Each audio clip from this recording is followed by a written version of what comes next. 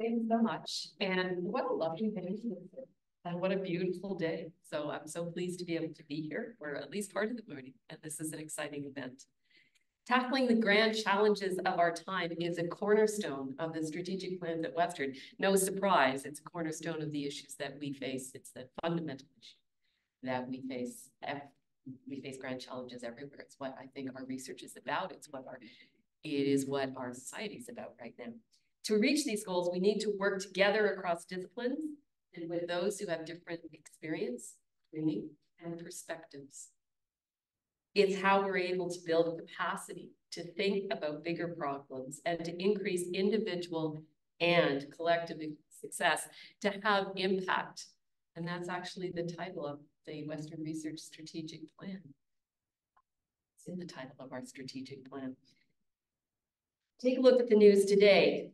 Our problems are increasingly multifaceted and demand that we approach them in new ways. This isn't new. This has been the case forever.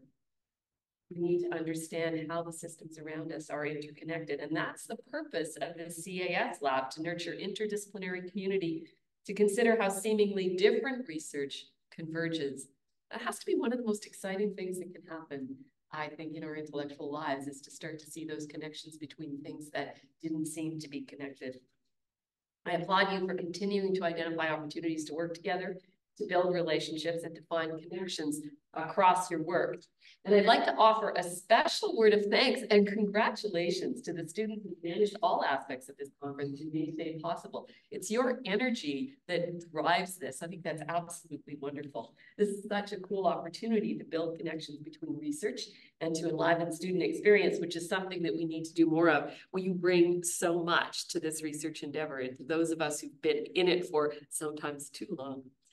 I also want to thank James Shelley, who I think passion actually is the epitome of a word that describes James. This is a passion project for him. He's helped to create and grow the CAS lab over the past few years. And I see a couple of notable themes in today's talks about the dynamics of human societies and the dynamics of the environments in which we live. At a time when the world is figuratively and literally on fire, complexity theory reminds us that the concepts of human and ecological are interrelated. They're not distinct. We're part of the same thing.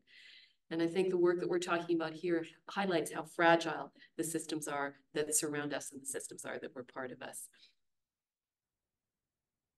So I want to thank all of the speakers today for sharing their work and also for your willingness to learn from each other. That's such a tremendously important thing and such a phenomenal opportunity. It's a gift that we have being at this institution with so many wonderful people around us, people who think hard about interesting things, sometimes things we know nothing about. So this is a room full, and a virtual room full, of informed and curious people, and that's always an inspiring place to be. I encourage you to make a conscious effort to reach out and meet at least one new person here, connect with somebody you didn't already know. Try to learn from each other beyond just listening to the speakers. Probe and ask questions. Don't be afraid, because if you have a question, inevitably someone else will have the same question. And do not be afraid to share what you know. That's how we move forward.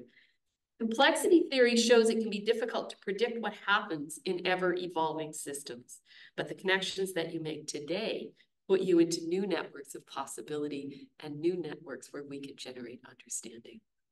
I'm thrilled to be here. Thank you so much.